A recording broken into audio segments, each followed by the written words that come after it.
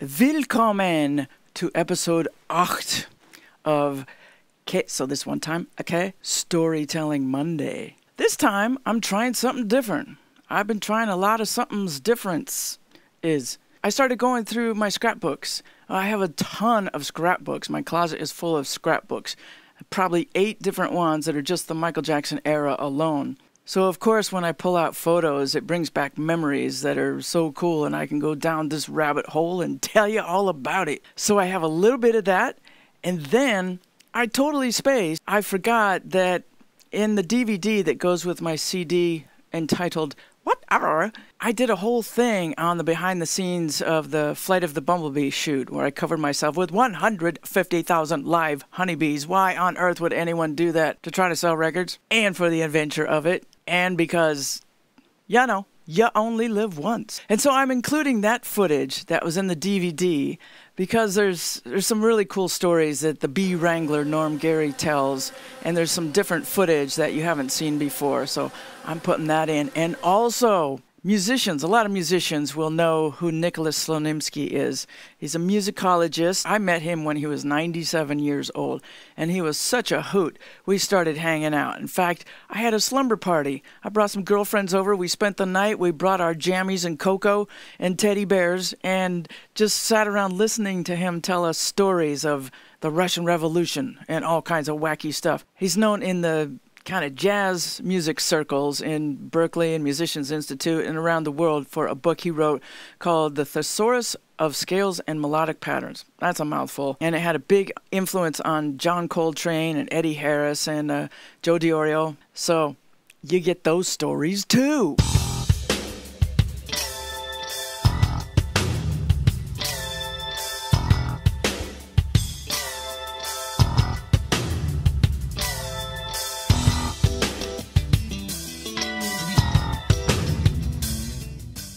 They call it Story Monday. This is a picture of me sitting on the front of the stage waiting for sound check to happen on the Bad Tour somewhere on the planet. And I love it because you really get a feel for the enormity of the size of the stage. I was smaller than just one of his loafers. Here's a picture of a bunch of us hanging out in the hallway after we've got our makeup done and before we put on our stage clothes. The dancer in the foreground is Lavelle Smith, a wonderful choreographer that's worked with Michael quite a bit. On the Bad Tour, everything was so new and exciting. The day after shows, I would go out to the newsstands and collect anything that was about the tour. And after a while, I thought, this is ridiculous. I just cannot keep all of this crap. I mean, stacks of magazines and newspapers. It was absurd. So I pared it down to just a few after a while. This is a review of our show in Nice, France. One day, the makeup artist Karen Fay decided to have some fun with me, so she put a bullet hole in my head. And I went walking around backstage just talking to people in the crew. Nobody noticed. It's amazing how many people actually don't even look you in the eye because they're not expecting a bullet hole in your head. So this was the last thing I did before she took it off and put on my proper makeup for the show. This is an ad outside of Osaka Stadium in Japan.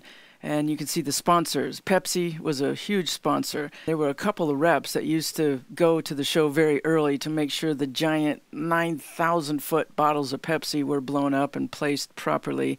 And the other sponsor was the Japanese company Nippon Telegraph and Telephone. This is me hanging out with some of the local Japanese crew that were always working so hard. I thought they looked so cute, so I wanted to take a photo with them. This is outside another venue in France. There aren't too many people where you would see their silhouette and know exactly who it is. There's no mistaking that that would be Michael Jackson. I love this picture of Michael, and I had a really great one from a poster I think I picked up when I was in Japan and kept it rolled up and put it in my guitar case so it wouldn't get creased while we were touring. And I put it in a frame, and it stayed on the wall in my studio until the earthquake in the early 90s, and it came crashing down with about 2,000 cassette tapes. My studio was an absolute disaster. So that was the end of the poster. And I also had a Michael Jackson fedora that got destroyed at the same time.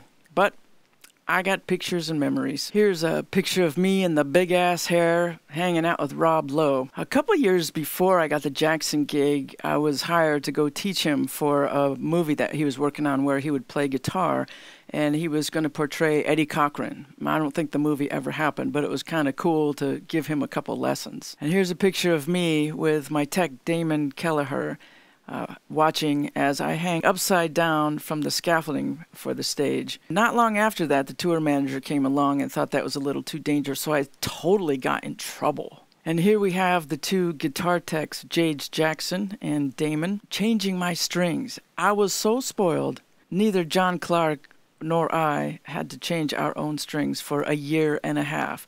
Boy, I tell you, you get used to that.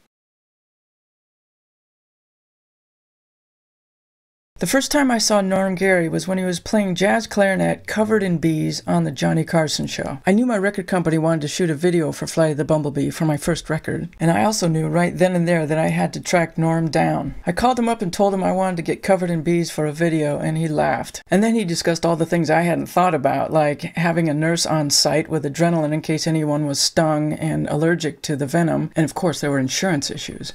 It was an amazing experience to be a part of and to watch the process of how he got the bees ready and would smoke them to calm them down. He knows all the tricks of the trade to get bees to perform.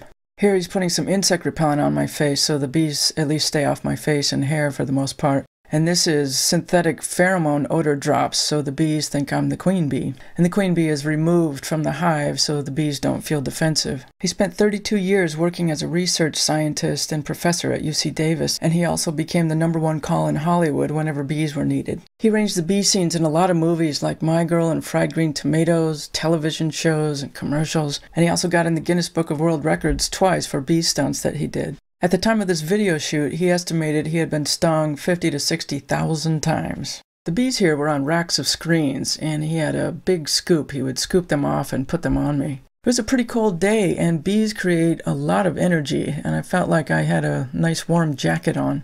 Originally, I thought I'd be playing guitar for this shoot, but then I realized that when you move your arms, for instance, you bring your arm up and then you put it back, bees can get trapped, and that's how stings happen. So knowing that, I was perfectly content to just sit there still. The whole thing was probably about an hour, from when he first started putting bees on me till when he started removing them. I think here I'm looking to the heavens to little baby Jesus to save me from what I have gotten myself into. I did have some visions the day before the shoot of possibly ending up in the hospital full of welts and trying to explain to my parents that it was all my idea. I decided to take advantage of the situation and be filmed and photographed holding honey and honeycomb Cheerios and Pepsi to see if the companies might be interested in making use of such an outrageous visual. I was very paranoid about getting stung at that point because my arms were moving. And then after we shot a few products, then Norm came up to me and said, "Okay, now's the hard part, getting the bees off." And I remember I was a little shocked with that statement because I hadn't anticipated that to be a problem. So he started smoking them again, and then he had a vacuum or a fan to get them off my neck area. And then he slowly moved me away from the site and got the bees to swarm and go back in their happy homes. I managed to go through the whole shoot without getting stung once. And then I was about 3 feet from my car when the whole thing was over and I got nailed on the leg. Here, I had to get his autograph on a great photo that's in a book called A Day in the Life of California. It's got him covered with bees and playing clarinet. He's a great player. This is one of those once-in-a-lifetime experiences that you realize once is enough. This is great with all the bees on his back. You get the impression he goes to bed like that. Yeah. The night that I did the Johnny Carson show last summer, I had a previous show at 1 o'clock in the afternoon at the Orange County Fair. And I have a high-pressure air jet to blow the bees off me after the clusters, so I was blowing away in a big rush to get away for the Carson taping.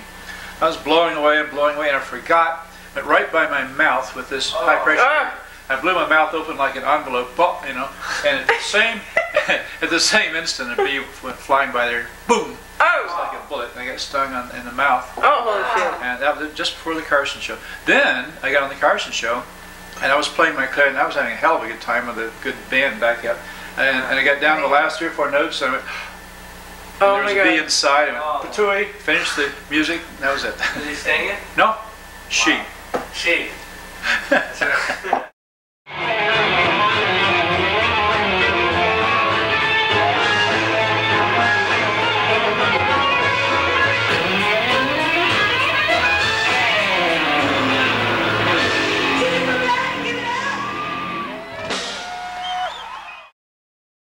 I met Nicolas Slonimsky when he was 97 years old. I found him to be such a colorful character and a great wit that I kept coming back to visit him. For his 98th birthday, I threw him his first ever slumber party, which made all of his friends very jealous. I had half a dozen friends come over to his house with sleeping bags and jammies, and we sat around listening to these rich, rich stories of his last century on Earth, while consuming cocoa and cookies and petting his cat named Grody to the max. And you know what happened to him? I first became aware of Nicolas from my mentor, jazz guitarist Joe DiOrio.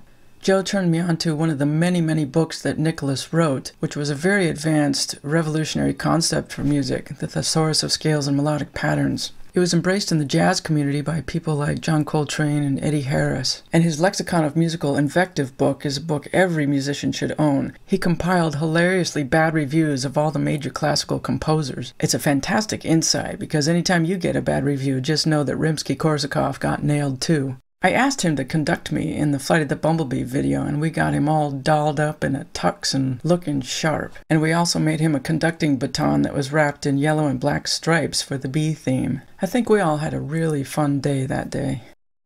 Do you still have your baton? What happened to my baton? I gave it to the Library of Congress. Really? Wow.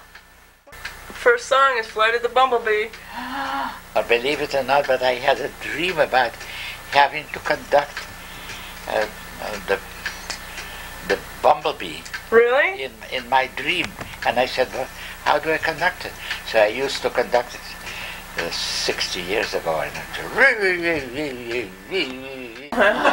oh, look at this. I mean, she's covered with bees. Nicolas had a very high IQ and spoke 5 or 6 different languages. He started teaching his daughter Latin until she came home from kindergarten and said, "Daddy, none of the other kids speak Latin at home." As a conductor, he was way ahead of his time and brought modern classical music to the Hollywood Bowl way before they were ready for it. It's not every day you can hang out with a man who lived through the Russian Revolution. I feel really blessed to have known him the few short years that I did. Here, Nicolas was just cracking us up, playing and singing the silliest songs that he wrote for products like Pepsodent and Castoria, which is a laxative for children. Amongst the great volume of work he did over 101 years, he did an orchestral piece called My Toy Balloon. It's a set of variations on a Brazilian song which calls for an explosion of 100 colored balloons at the climax. An idea that was as colorful as he was. Now I read a review and it just says that I'm a genius, almost what my mother told me 80 years ago. So I said, why do you have to wait 80 years to tell me that I'm a genius when my mother told me that 80 years ago? Tell me something I don't know. Right?